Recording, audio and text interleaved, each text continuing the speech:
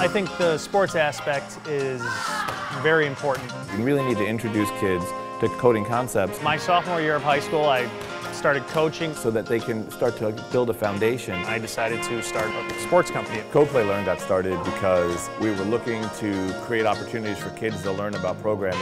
I love computer programming and what kids do on the computer, but I don't want a 11-year-old sitting in front of a computer all day. When the summer comes around, oftentimes kids disengage from sports. It seemed like a great combination of two types of camps that don't usually overlap. Offer a full-day program that's mind, body. It's a great experience.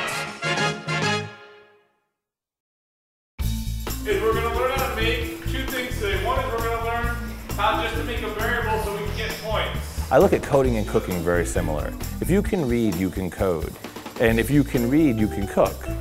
But the truth is, once you've learned a recipe, then playing with that recipe and adding here, adding there, really makes it the meal that you're looking for. And code's the same way. Keep it low, keep your throw low. I coached basketball, soccer, and ran camps over St. Giles for 8 years. Nice job, guys, nice job. We stress character and exercise and having fun, and we hope that we can help everybody improve in these areas. And you got it. Teaching kids the fundamentals of what's going on in their handhelds, in their iPods. They're going to get an understanding of how apps work so that they can make their own, but they can also really become literate in 21st century skills. Henry, you can't take them all on.